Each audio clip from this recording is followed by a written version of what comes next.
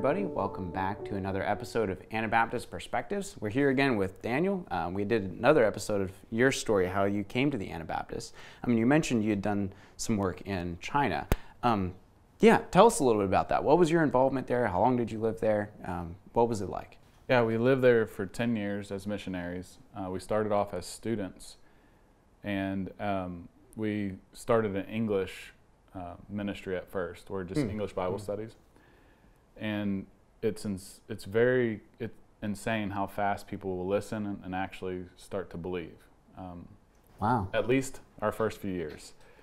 We had, 30, we weren't even putting much effort into it because we were doing language school, but we had like 30 or 40 people coming to the Lord. We had a little bit of division between the two kingdom concept before I even realized that some of the house churches that we would plug them in with were okay with them joining the Communist Party, and some would say absolutely not, because that's joining. You have to say that you don't believe in Christ, and you have to lie and swear oaths and all that kind of stuff. And so there were groups on both sides. But there's two very particular things about the Chinese. We were there for 10 years. In the first 3 years of language school, we were doing things in English. Then it slowly switched over to Chinese. And then our organization sent us to Cambodia to do a training to tell us to stop using the Bible in the sense of just reading the Bible, but start storytelling, because it's worked somewhere in South China. And we were very skeptical. They told us also to scrap all the ministries we had before and start over. And so that was very difficult. Wow. And it wasn't a good idea whatsoever. We came back and we scrapped it. We did what they said, and we tried this storytelling method for a year and had absolutely no fruit, and our other method was bearing lots of fruit. Then you've heard in the last message, you'll have to go back and check that out, that we worked with another Christian, and that we didn't see eye to eye on things, and it really changed our life. But one thing I didn't mention was that there's two types of experiences over there. In our city of 7 million, and there's probably another 6 or 7 million people living there unregistered, there is very rare to run into Christians. And before you know it, you realize you kind of knew all the Christians in the city. It seemed like, because you would run into someone and they're a Christian, they would know everybody you knew. And it's like, there can't be that many Christians if we all know everybody. But whenever you talked about Jesus, they really honed in. They didn't know about it. You'd ask them about Christ, and half the people would say, well, isn't that the guy in the Da Vinci Code? And they would mention like some books that were allowed in, and oh yeah, that's that ladies' religion where all the ladies go worship, because it's mostly women Christians over there, unfortunately. Wow. And then we went to the countryside. This was the second. This whole village was Christian. It was wintertime and the snow was really, really deep, and they don't have air. They don't have central heating and air. They cook on big walks, and then they have what they call a kong, which is like a concrete bed that runs across each room, and the heat from the cooking, the smoke goes through pipes under the bed to heat the beds. And the reason this is important is because the air was freezing cold, and so in the winter they're all farming village. This is a whole farming thing. So during the winter they don't have work. This was our second year there. We would in the morning wake up, sit on a kong. All these people would come over and we'd eat snacks all day and talk about God mostly, it seemed like. And then this is a very kingdom kind of feel in this village. And then the next day we would get up and we would go to another house and we'd sit on their kong all day and eat and talk about God and whatever's going on. And then when we went to church on Sunday, we would kneel and sing for hours, it felt like. I mean, my whole body couldn't take it half the time. And it was just very normal to them. And I was like, they just say a number. And I'm like, how do they all know all these songs? And where are these songs at? And they're like, they're the Psalms. And they all sang the Psalms, and they all memorized the Psalms. And I'm like, wow, this is incredible. Like, I might know 1 or 2 Psalms, and they like just say them, and they know that one person will remember the tune, and then they all start following. And it really put my faith to shame. I'm supposed to be coming here and helping people believe in God, and I'm amongst these people who are memorize the Psalms. And then I found this book, this Bible, that just looks like, you've seen a lot of torn and used Bibles, but this was the most I've ever seen for sure. I was like, whose Bible is this? This is amazing. And it was a sister who they claimed memorized the whole Bible and didn't need it anymore. And if you look at the Bible, you can kind of believe it. And I'm like, what do you mean memorize? And like, you can literally, they said you could literally say chapter and verse, and she says it. But they're really serious. Like things like, I made a joke one time, and it wasn't a bad joke, but they were like, we're not supposed to be joking. And like this village was very different than Christians I'd ever met, and it really challenged me. And but there's a lot of evangelical and Protestant things in China. So you run into some people, like we had a lady join our second church plant, and she made it a battle the whole time. Like we had a guy who was reading his Bible and praying and was faithful for a whole year, and he was like, I want to be baptized, I want to be a part of this.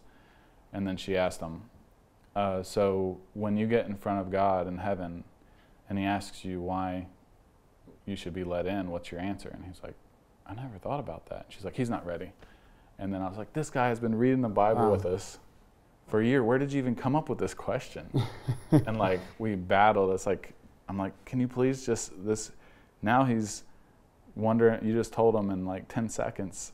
And now he's like wondering, I'm not ready for this because I didn't know that answer. And I was like, and anyway, there's a lot of confusion in China. And thankfully, David Berceau's book on the kingdom that turned the world upside down is in Chinese. And I didn't know that at the time, but people are passing around over there.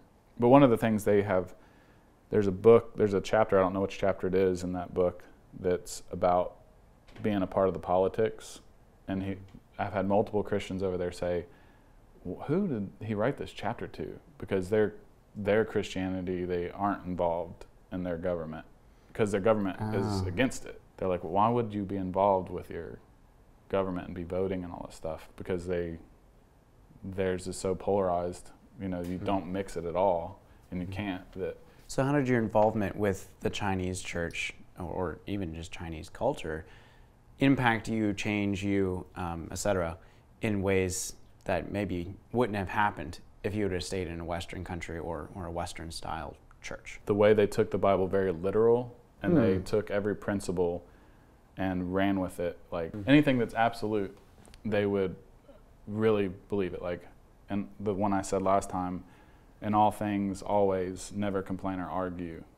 They took that very serious. Like, if anybody was complaining or arguing, they would say, hey, that's not of us. We don't do that.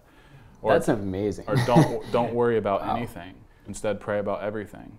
Anything and everything. They're like, we cannot worry. Let's not worry. If someone's worrying, we got to stop worrying. So like all those different concepts that with always, never, or anything and everything, they really fought for those things and believed those things, where it's hard to go a day a lot of times in all churches in America without hearing complaining or arguing or something like that. So that changed me so much. Like I hear myself complaining when I do now, where before and I'm able to say, okay, we got to stop it. So it really helped you, I don't know, it almost sounds cliche, but come to the Bible with fresh eyes, oh, I didn't think about it quite like this before.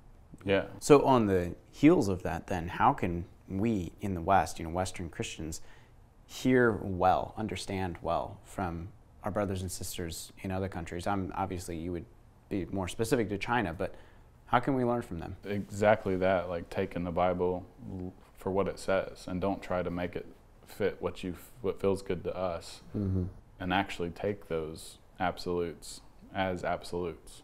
Like we need to make it a part of, like, take it away completely from our lives, or when it says only encourage, actually be encouraging people all the time.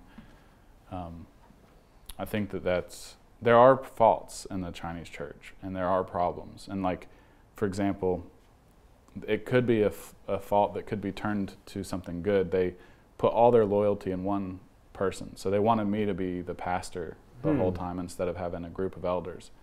And I made a group of elders that didn't include me. I mean, I chosen over time a group of 3 men. The whole time they were trying to get one of them to take the place of all of them and get rid of the rest of them. They just wanted that dictatorship like they have. Like the Chinese leaders are these... They control everything. They're used to that, and they want that. And I was always saying, well, Christ is the head, and you can treat Christ that way. But then you have elders that you need to listen to, and they're going to work together to help out the situation. I don't know if that helps with this question, but they definitely have faults and different things that they've been raised with that change their perspective of something. And I'm not saying I'm right, maybe I'm wrong, but I believe Christ should be the one, and then not any one person. A way to approach this is just we should stay humble towards those that practice church very differently than us, I guess. Yeah. You know, or cultures that are very different. I like the cultural element, I'm guessing that was challenging at points, or probably many times. So how do you feel your experiences in China, the people you worked with, do you feel that really helped bring you closer or even bring you to Anabaptist thought? Yeah, for sure. There's a combination of a lot of things, but it started there. You know, I mean, it started in lots of spots, but whenever the Chinese were taking everything very literal, and I was at the point of realizing that everything that I've learned before might be wrong, at the same time that I'm watching them take it all literal and not teaching them, but letting them just reading the Bible together and saying, how do we do this?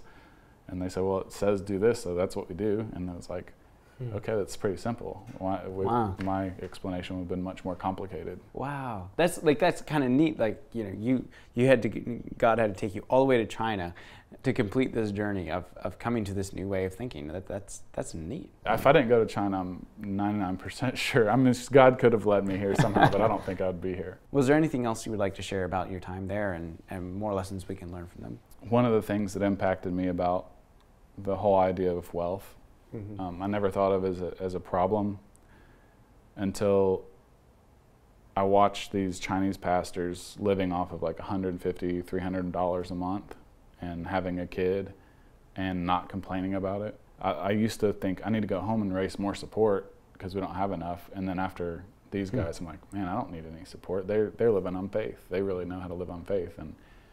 And we would be considered very irresponsible for living like that, but they really are living on faith. And so, like, the ability to, you know, literally not know if you're gonna have enough money to eat, possibly. So I thought that really challenged. Whenever, like, when people would say I need to get more money, I'm like, and I'm trying to live as a poor person, and I'm like, I'm so filthy rich compared to.